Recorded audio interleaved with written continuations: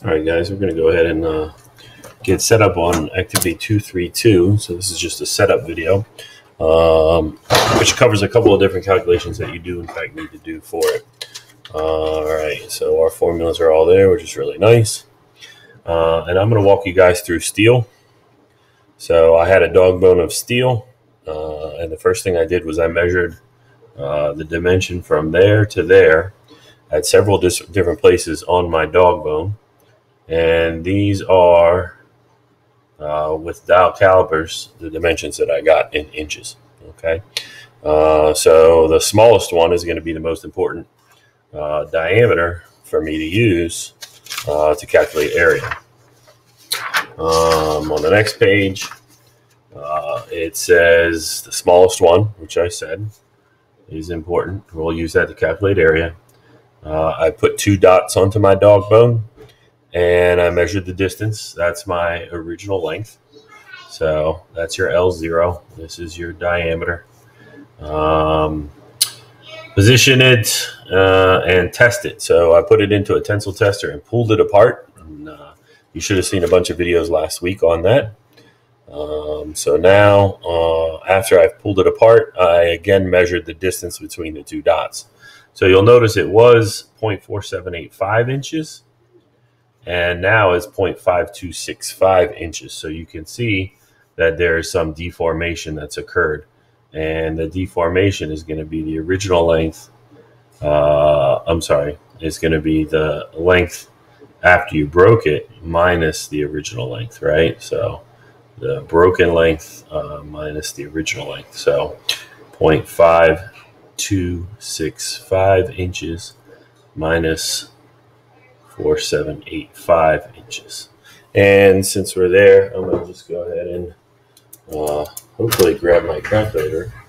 And there it is. I guess one of my kids was playing with it. And we'll get the original length. So 0.5265 minus 0.4785. I'm sorry, the deformation length, or the amount of stretch. So the deformation is 0.048 inches. Let me just circle that there. And while we're at it, let's calculate area.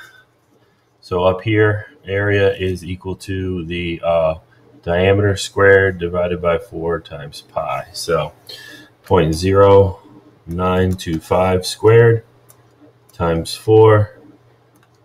Sorry, oops, that was wrong.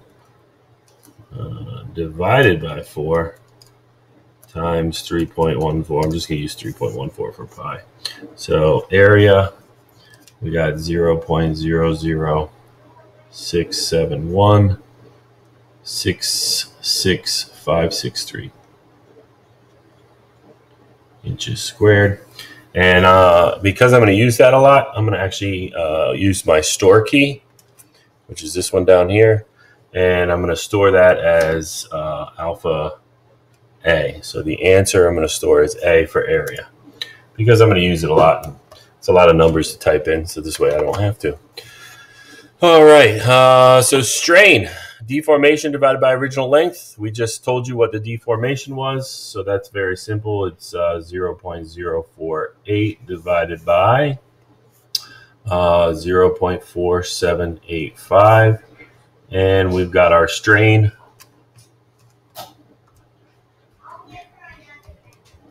And that is 0.1003134,796. And you might say inches per inch or no unit. It really doesn't have a unit, but we like to keep inches per inches, just to remind us that for every inch of the object, it's going to stretch 0.1 inches before it breaks.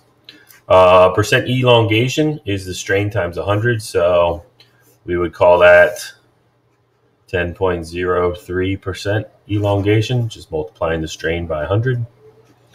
Reduction in area, original area minus the final area, right?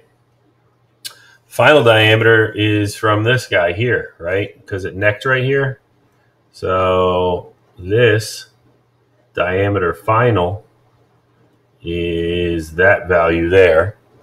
And so we need to find area with that. So 0.0560 squared divided by 4 times pi.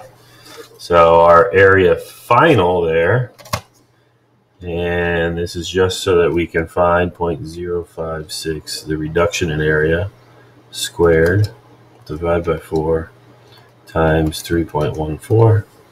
And I got the area here, and this is the final area. We don't really use this one much, just to find how much it reduced in area. 0.0246176 inches squared. So the original minus the final. So I'm going to do 0.00671666563 inches squared minus 0.0024676 inches squared divided by the original 0.00671666563 inches squared times 100. And the nice thing here is that that 0.0246 is my answer right now, so I can actually do alpha A, because I stored it as A, right? The area original, minus the answer, enter, divide by alpha A, and then multiply by 100. So the reduction in area is 63.348% reduction in area. Oops, you guys can barely see that, sorry. So it did reduce. It reduced by 63%, which is actually quite a bit. Hopefully I didn't make a mistake. No, I think we're pretty good. All right. It says to do a print screen of your completed tensile test and insert the graph into the calculation tables. I already did that for you guys. So the first one says to find the proportional limit stress. And on these, I went ahead and put the dots for you guys. On yours, you're going to have to. But just remember, proportional limit's a straight line. So the end of the straight line is the proportional limit. Just up and to the right of that is our yield point. Our elastic limit is in there as well, but I'm not going to ask you to do that one. The topmost point is your ultimate point, and that's where you're going to have your maximum force. So they actually gave you the exact number there. And then the last thing is your breaking point, right before it drops straight down. That's your breaking point right there. So for this one, they asked me to calculate find out where the proportional limit is, which I've already done. It looks like it's just above 700. And they said to calculate it. So the stress at the yield point is going to be equal to the force at the yield point divided by the area of the original cross-sectional area, right? So let's go ahead and say that this proportional limit, if I walk it across, it's about 705 pounds of force. And I just got that from looking at this graph and estimating about where it is over here. So I'm saying that that's about 705 pounds force. All right. So now all I got to do is 705 divided by 0.00. Oh, got to go back. 00671. 671666563, and that gives me, and now the nice thing is in my calculator I can just do 705 divided by second A because I stored it in there. 104,962.9419 pounds per inch squared. Now, sig figs would obviously change things up a little bit, but we'll just stick with that for now. I don't want to confuse you. All right, I'll do some videos of the other ones as well. Thanks for watching. If you have questions or you're getting problems wrong, make sure you please send me an email. I want to help. All right.